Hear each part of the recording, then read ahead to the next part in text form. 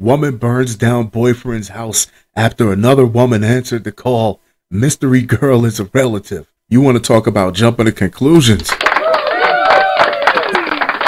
Sheesh. No fact finding, skip truth and go straight to consequences. A Texas woman, 23, was arrested after she allegedly set her boyfriend's house on fire during a jealous rage after discovering another woman had answered their FaceTime call. The mystery female turned out to be the boyfriend's relative. You don't have to lie, just tell her to come outside. It's my mom. It's my grandmother, my aunt, my sister. Well, if you're not going to be honest with me, Senaida Soto was taken into custody on Monday and faces felony charges for burglary and arson. Her bond was set at $165,000. No one was hurt in the blaze, thank goodness, but the fire caused more than $50,000 in property damage.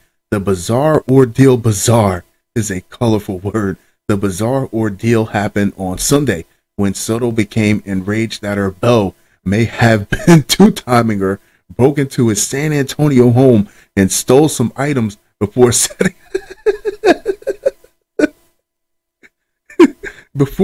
the couch on fire that spread, causing the home to become engulfed in flames.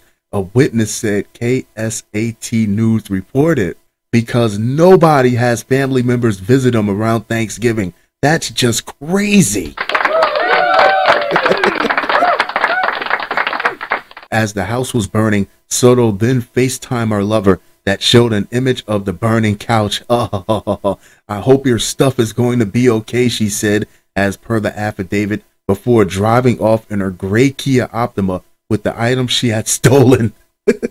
What did she steal from the home? The person on the FaceTime call, who hasn't been revealed, turned out to be a relative of the boyfriend, the Breckser County Sheriff's Office said. The Breckser County Fire Marshal's Office responded to an arson call on Shepherd Road around 1:45 a.m. The call was made by the home's owner. The typos in this paragraph is crazy. Get it together, Daily Mail. But it goes on to say that they have footage of her lighting the couch on fire, and there was a laundry basket filled with clothes that is seen toppled over, things that can help accelerate the fire. The fire caused hundreds of thousands of dollars in damages. If she knew nothing else, she knew that a mattress or a couch set on fire is extremely difficult to put out if you don't have the proper equipment, and also clothes, rags, and stuff like that. It's just nothing but added kindling.